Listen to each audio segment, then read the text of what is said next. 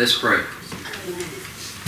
Father, we love you and thank you again. We thank you so very much that we can praise you this morning, that we can take communion, that we can hear your word. So, Father, please impart into us some truth this morning so that we may better serve you.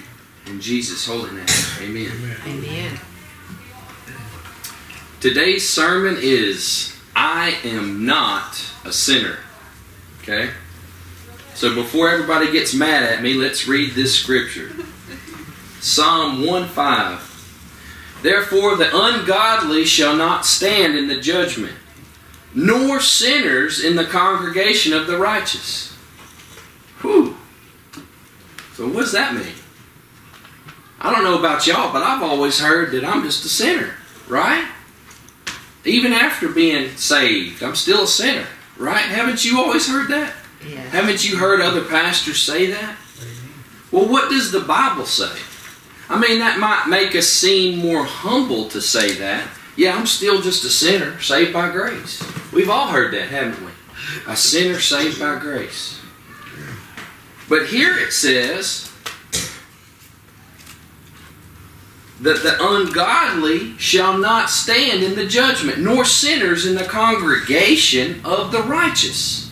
So he's showing a contrast. That is showing a distinction and a separation from sinners and righteous. Who wants to be a sinner? Now who wants to be righteous? I want to be righteous, right? Right. So where do you want to stand? Okay? When Jesus became your Lord, you took on His mantle.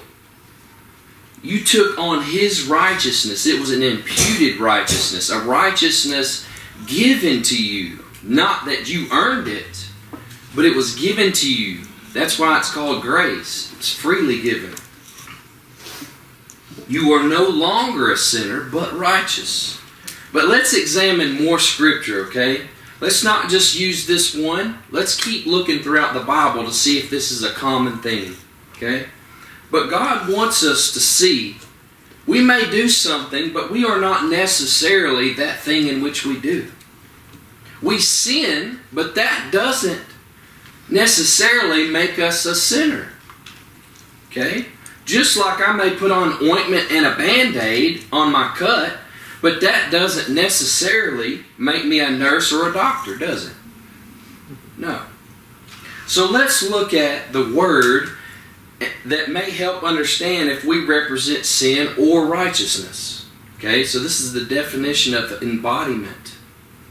Someone or something that is a perfect representative or example of a quality or an idea. Now, I don't see myself as the embodiment of sin. Sinner, right?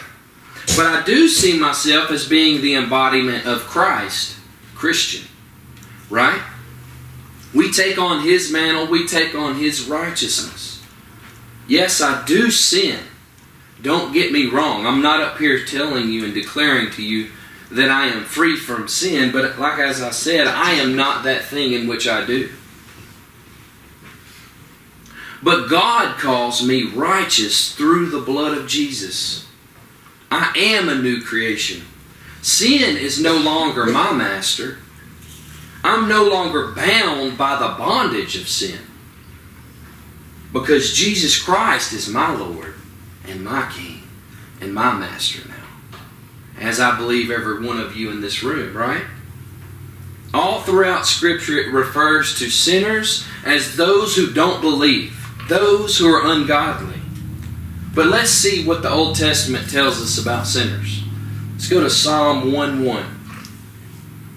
Blessed is the man that walketh not in the counsel of the ungodly, nor standeth in the way of sinners, nor sitteth in the seat of the scornful. So blessed is the man who does not hang out or be with sinners. It says a blessed man is one who doesn't walk in the counsel of the ungodly, nor stands with sinners. Basically is not found among them doing as they do, right?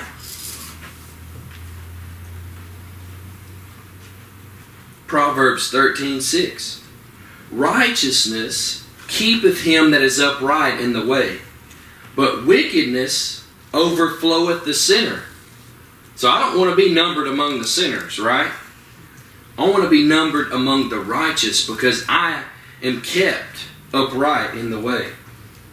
Proverbs 13:21 through 22. Evil pursueth sinners, but to the righteous good shall be repaid. A good man leaveth an inheritance to his children's children, and the wealth of the sinner is laid up for the just. See, right now we're already seeing a distinction. He's calling one sinners and one righteous. I don't want evil pursuing me. I want good to come to me. Proverbs 23:17. Let not thy heart envy sinners, but be thou in the fear of the Lord all the day long. That fear right there is a reverential fear, a respect for the Lord, a respect for God. I'm not going to envy sinners, right? He's trying to say, you righteous people, don't envy sinners. When something good happens to a sinner, don't envy them because they will be repaid in the end. If they're not repaid for their sin in this life, they will be repaid in the end, right? But not for us. Thank you, Lord. Ecclesiastes 9:2. All things come alike to all. There is one event to the righteous and to the wicked, to the good and the clean and to the unclean, to him that sacrifices and to him that sacrifices not. As is the good, so is the sinner, and he that sweareth as he that feareth an oath. So he's saying, this is the bad side, this is the good side. Here's the sinner, here's the righteous. So what do you want to call yourself? You want to call yourself still a sinner? Or do you want to call yourself righteous? Right?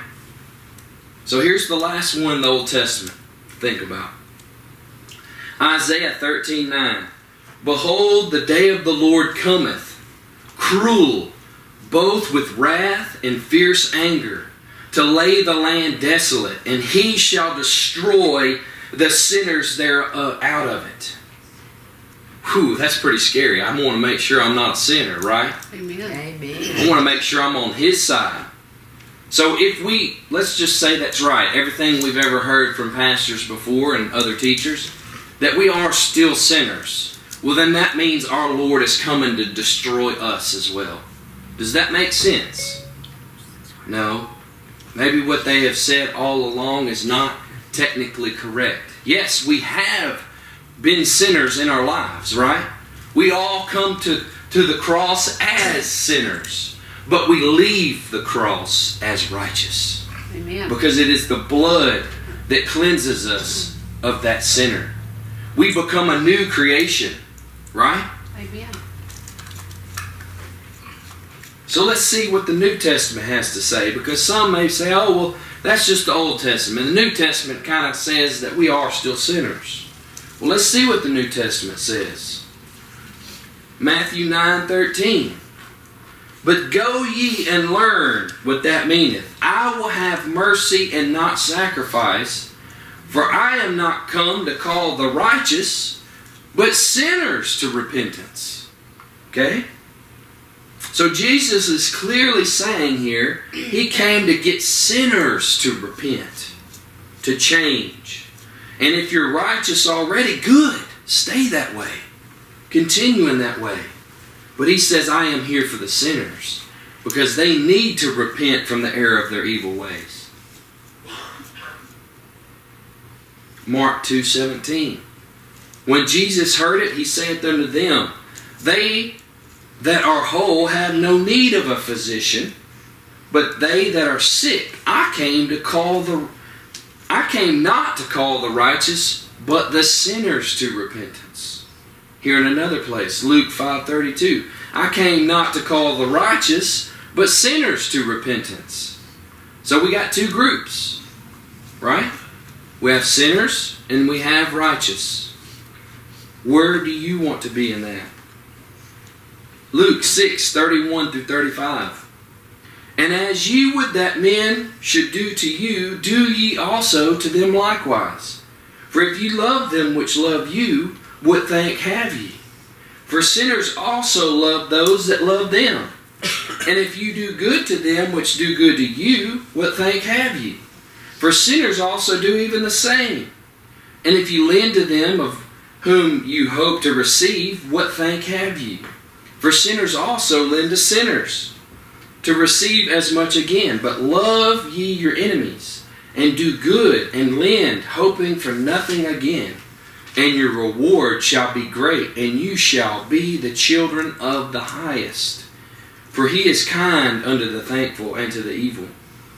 So Jesus is saying here, don't be like sinners, but go further and be children of the highest. Do you want to be a sinner, or do you want to be a child of God? Child of God. All right? I hope we're starting to get this, right? Y'all starting to get it? Luke 15:7. I say unto you that likewise joy shall be in heaven over one sinner that repenteth, more than over 99 just persons which need no repentance. Do you want to be a sinner, or do you want to be just? John 9:31. Now we know that God heareth not sinners. But if any man be a worshipper of God and doeth his will, him he heareth. Do you want to be a sinner? Or do you want to be somebody who worships God? Worship God. I want to be somebody who worships God, right? Amen. Because if you're a sinner, then God doesn't hear you in your prayers. Okay? He does not hear you. He will hear the repentant prayer of a sinner. But if you're a sinner and you just praying, He's not hearing that. He will only hear the prayer of those who worship Him. Romans 5:19. For as by one man's disobedience many were made sinners, so by the obedience of one shall many be made righteous. Okay? So Adam sinned, and that caused everybody who came into existence to become sinners. Right? We were born into sin. We were made sinners. Okay? But through Jesus' obedience, anyone who makes Him their Lord will be made righteous. So although we do all enter this world as sinners, and some of us live longer as sinners than others, right? But once you make Jesus your Lord, you're no longer a sinner. You are made righteous. Amen. Amen. Isn't that awesome? Yes. Now, this might be a hard teaching for some people, because we've been taught a long time that we are still sinners, right? That's a hard teaching to come out of. But if you see the clear words of the text, you see the gospel, you see the truth, you see what the Bible says, you see that we are no longer sinners. Yes, we were, but no longer, because we are made righteous. So there we should see ourselves as righteous. Amen. If that's the way God sees us, that's the way we need to see ourselves, don't we? Amen. Yes. Like I said earlier, I've heard this said, I'm just a sinner saved by grace. Which really should be, I was a sinner saved by grace. Now I've been made righteous. That's a more correct term, right? Amen. 1 Peter 4:18. And if the righteous scarcely be saved, where shall the ungodly and sinner appear? He's basically saying, if we're barely saved, where shall the ungodly and sinner be? Well, I sure don't want to be a sinner then, right? I want to be on that righteous side. Amen. 1 Timothy 1:9. Knowing this, that the law is not made for a righteous man, but for the lawless and disobedient, for the ungodly and for sinners, for unholy and profane, for murderers of fathers and murderers of mothers, for manslayers. And it goes on to talk more about the people that the law is made for, but nevertheless, he's saying the law is not made for righteous, because we have become a law unto ourselves. Now, He writes the law on the tablets of our heart. Amen. Meaning He causes us by the Holy Spirit to want to obey Him. Yes. Okay? We have a desire to obey Him. Right? Yes. Those who are truly saved. Now, there can be people who claim to be Christians who are just a sinner or someone who never goes to church. Okay? But those who are truly saved, those who truly have the Holy Spirit, those who have had that born-again experience, those who have become new creations in Christ, those who have taken on His mantle, those who have had His righteousness imputed to them, they do walk after the Lord. They have been saved. Okay, so by now, either you're all for this "I am not a sinner" thing, or you're still holding out, right? Because you may have read one or two scriptures that still make you think that you are still a sinner. Okay? So let's see if we can resolve at least one of them. Now this is one that I've always heard, and this is the one that people, for the most part, make their case that we are still sinners. Okay? So let's look at that one. This is 1 Timothy 1:15. This is a faithful saying and worthy of all acceptation, that Christ Jesus came into the world to save sinners. And then Paul says, of whom I am chief. So, at first glance, we're thinking, man, Paul's calling himself the chief of sinners, and he ongoingly is this. But Paul is not saying he is still a sinner. He is saying that Jesus came into the world to save sinners, and of whom at one point in time he was chief. Because Paul, who was called Saul, killed or helped the process of killing of many Christians. Okay, go look in Acts. Go read that. Go see his transformation process. But he no longer is a sinner. We also see the context because in verse 9, we just read verse 9, he differentiates from sinner and righteous. So he understands that he is no longer a sinner, but he is righteous. But at one point in time, he considered himself the chief of sinners because he was actually persecuting the church and coming against Jesus and His plan.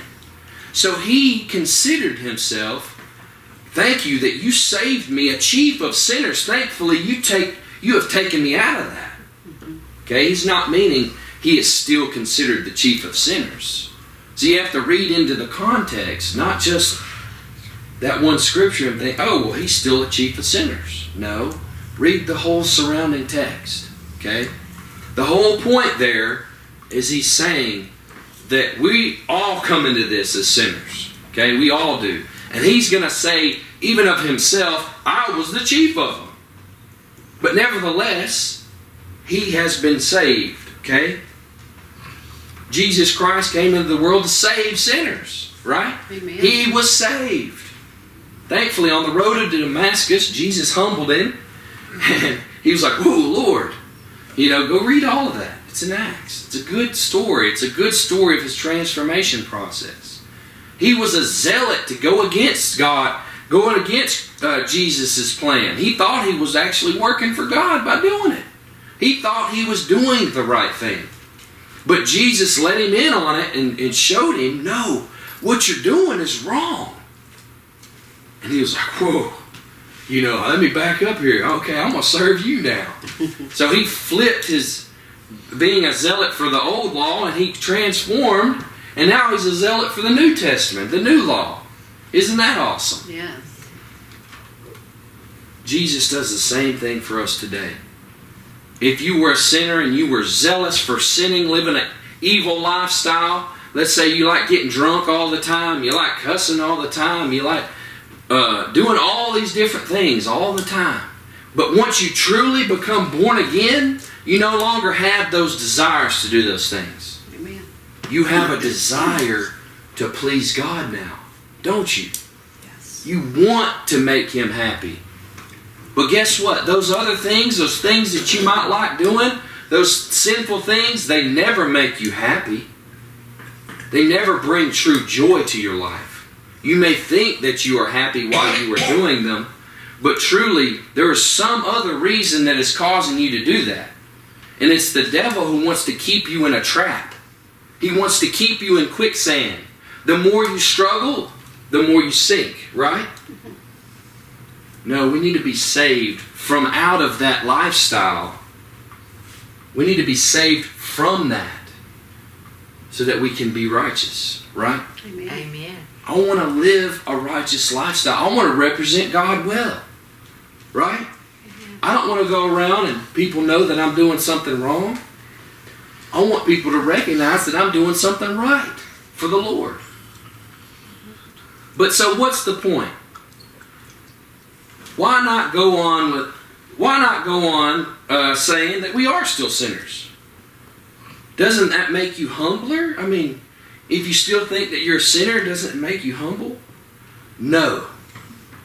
If I once was a prisoner for many years, but was set free from prison, would I still go around saying I'm a prisoner? No. That doesn't make any sense, does it? No. Let's really think about that. You were in jail, you were in prison, let's say for 20 years. And you were referred to as a prisoner, okay? Then you're out. They let you out. Finally, you're free. You've been set free. You're walking around and you say, hey, everybody, I'm a prisoner. They would look at you like you're crazy, right? So why would we, as Christians, still go around saying that we are sinners? It doesn't make any sense because we have been set free from our Savior, Jesus Christ, that we are no longer in bondage to sin. When we declare ourselves free, knowing that we have been set free by our Lord, it loosens the power and grip of sin over our lives. It does. When we know we've been set free and we declare ourselves as free, I'm a free man. I am no longer bound to that sin no longer. So I'm not going to call myself a sinner, right? Right. I'm going to call myself righteous. Now I'm going to live up to that title. See, if you call yourself a sinner, you're going to live up to that title, believe me. But if you call yourself righteous, you're going to have a better chance to live up to that title. That's true. And I want to be righteous. I want to be free from sin. I don't want nothing to do with sin. I'm going to mess up, right? Where nobody's perfect. Right. We're all going to mess up. We're all going to sin. But I'm not a sinner. I am not the embodiment of sin, therefore carrying on its nature, therefore carrying on its representative. I'm not going to be a representative of sin. No, I'm going to be a representative of Jesus. Amen. So I want you to understand that this was not a revelation that was forged in my own mind. Okay, this was a revelation that God gave me. It was a revelation of the truth through reading His Scriptures, through understanding what He actually is conveying through the text. He wants us to see that we have been made righteous so that we will go on to fruitful lives like I talked about last Sunday. So that we will go on to a righteousness, an imputed righteousness, that we will be righteous and represent Him. Amen. Does anybody want that this morning? Yes. Yeah. Does anybody understand what I've been talking about? Amen. This is probably the quietest it's ever been. I was seeing this, everybody was like, I don't know about this. I don't know about that, Pastor Brandon. I don't know what you're talking about today. I hope that even if you don't agree with it right now, maybe just keep stewing on those scriptures that I've shared with you. Know that it's not just one scripture I'm twisting out of context. See the vast scriptures that I've given you today. See what He is declaring to you in the Word. And go and study it for yourselves, even if you're not fully convinced right now. Hopefully you're at least leaning towards that way if you're not. But go and study out this topic for yourself because it will be transforming in your life. If you can see yourself as not a sinner any longer, but you can see yourself as righteous, like I said, it will stir you up unto more righteousness. Amen. It will stir you up into wanting to be righteous. If that is the title God has given us, imputed not by my own merits, but because of everything that He did, it will make your life so much better. Amen. like I said, you will change. You won't want to sin any longer. You will start to see it as evil and disgusting. You will desire to please God more. So, I'm not going to ask for a show of hands because of how quiet it was. But I hope that you can at least start seeing what I'm talking about. And please study it out for yourselves. Anyway, we're going to have a song playing. If you have anything you need prayer for, please come on up here. I want to pray with you. Or if you feel like, maybe I want to be right. I do want to be righteous. I don't want to see myself as a sinner any longer. Come on up here. I'll pray with you. And I will pray that God will help you to find even more scriptures. Because guess what? That was not all the scriptures in the Bible that talk about it. That was just enough to keep you, to get you interested in this topic and keep you from getting too bored to death, okay? Because sometimes, I could get up there and read all the scriptures that are there, but then y'all are like, man, I'm just ready to go eat. We got all that food back there. I'm smelling it. It smells good. Come on, Pastor, wrap it up. Come on. I'm hungry. Well, hopefully you can be hungry for the Word as well, because the Word is nourishing your spirit, whether you know it or not. So hopefully, if you take hold of what I'm telling you here, this truth, and it is truth. If you take hold of this, it will change your lives. All right, man, I like that song. Jesus, Jesus. It says there's power in the name of Jesus.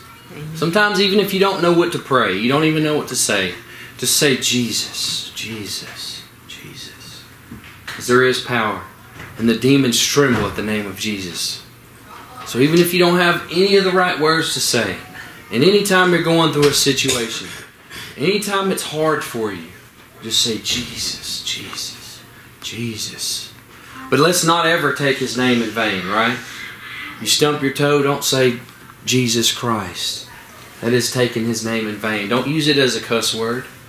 Use His name as a weapon, right? In spiritual warfare.